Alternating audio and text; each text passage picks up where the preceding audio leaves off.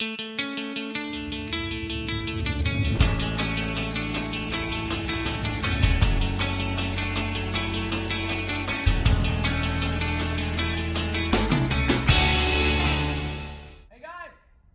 hear you. Come up here. Yeah, come up. I have your prompt. What is it? Compare Animal Farm to the Communist Revolution in Russia and describe examples of symbolism used by the author. Have fun. Okay. The book is an allegory to the Russian Revolution, written in 1945 by George Orwell. The prompt says we have to explain how it's an allegory. Okay, guys, so symbolism. Yeah, like animals and objects that represent other things, right? Like what we did in English class when we had presentations on figurative language. Here, I'll look up what the dictionary says. Okay, so the dictionary says that it's the use of symbols to represent ideas or qualities. So what examples of symbolism have you guys seen about communism in the book? I think that Mr. Jones is supposed to be Nicholas II.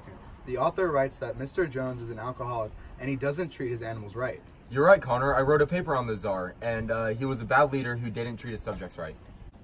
The next scene that Orwell writes introduces us to all the characters. What do you think they represent? I think Old Major is supposed to be like the Communist Manifesto. Don't you mean like Karl Marx instead? Yeah, that makes more sense. How does Old Major's dream represent the communist ideals, though? Well, the Communist Manifesto is written to show the flaws of capitalism and the greatness of communism. And Old Major's dream and speech is showing the other animals the problems with how Jones is running the farm and how they would run it on their own.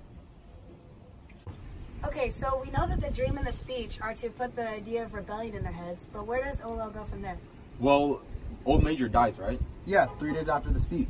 And that's when the pigs become the leaders of the revolution, right? Yeah, Snowballs, who was supposed to be Trotsky, and Napoleon, who's supposed to be Stalin. Yeah, we just learned about this in history. Stalin is a power-hungry dictator. Do the other farms represent anything? Pilkington's farm is the US and the UK. Frederick's is Germany.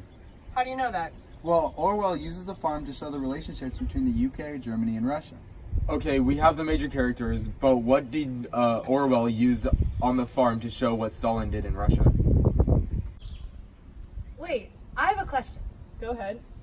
Why did Orwell include the 7 commandments? I mean, Stalin didn't have 7 commandments. The commandments are supposed to be the rules of a communist country. They are just to show the readers that they have rules. And later when they break them and change, we know what they are.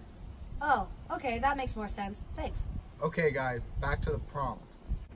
The Battle of Cowshed was the first major battle, right? Yeah, I remember reading that. That was the Civil War when the Bolsheviks defeated the White Army and took over. Just like how the pigs took over after the animals won the farm. I think the next big thing is the windmill.